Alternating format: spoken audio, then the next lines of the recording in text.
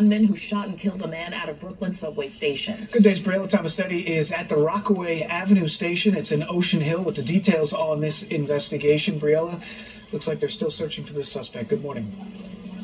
Yeah, they are, Dan and Zashani. Good morning to both of you. Police, though, have identified the victim just this morning as 47-year-old Freddie Weston of Crown Heights. The search for the gunman, as you mentioned, is still ongoing. Police say they're canvassing video from the subway station itself and from the surrounding areas with hopes that will help lead them to an arrest. It was another violent night in the transit system. This time, a 47-year-old man was shot to death at a subway station in Brooklyn. It's no regular for me to get shot here all the time. Police say they received calls for shots fired at the Rockaway Avenue station in Ocean Hill at around 11:15 last night.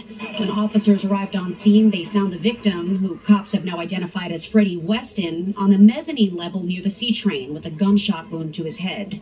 He was taken to Brookdale Hospital, where he died from his injuries. I don't feel really safe at this point. Police are also still looking for the person or people responsible for killing 25-year-old Denzel Chan of Texas and injuring 4 others at this weekend's West Indian Day parade in Crown Heights.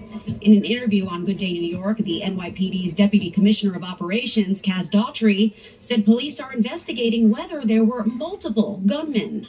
We don't have an identification on the individual, but we have a couple of people that we like. We think there's more than one person that was actually shooting. The NYPD took 31 guns off the street and made 35 arrests on Labor Day weekend. And despite the deadly pair of shootings, new crime statistics released by the department show that crime was down by 6.4% citywide in August compared to last year. When you look at August in terms of violence, the least amount of violence we had since the modern era of our crime stat, 31 years. 74 shooting incidents, which is still a lot, but it was the lowest ever in August. Those numbers also show that, discounting the COVID years, 2024 is the 3rd safest year on record for subway crime in New York.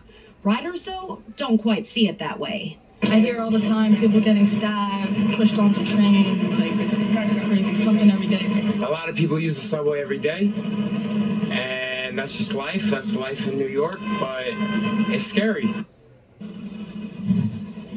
According to the NYPD, more than 60% of shootings in the city are gang-related. Police believe that the parade shooting was also tied to gang activity. It's unclear what led up to this one here at the subway station in Brooklyn. For now, we're live, though, in Ocean Hill.